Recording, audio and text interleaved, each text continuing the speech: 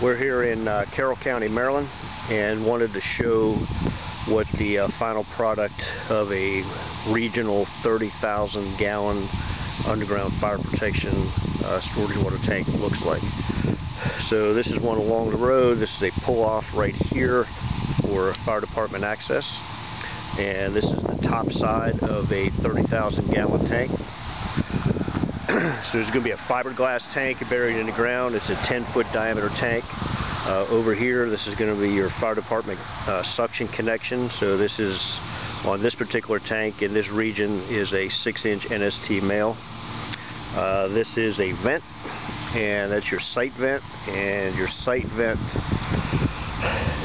allows you to take a quick look to see if the tank is full or not. It doesn't show total volume, right? But the green, when you see the green in the window, it means the tank is topped off. And then this is your refill line, which is a 4-inch storage for simply refilling the tank. And then right here is a manway, and that's for inspection of the tank or repair on the tank or whatever that might be. So this is what the top side looks like. There are several of these regional tanks throughout the Carroll County, Maryland area.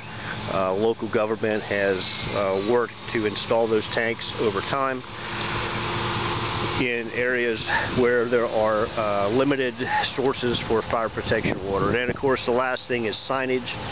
Signage along the side of the road so that pumpers and engine companies coming here to set up a water supply are able to identify that.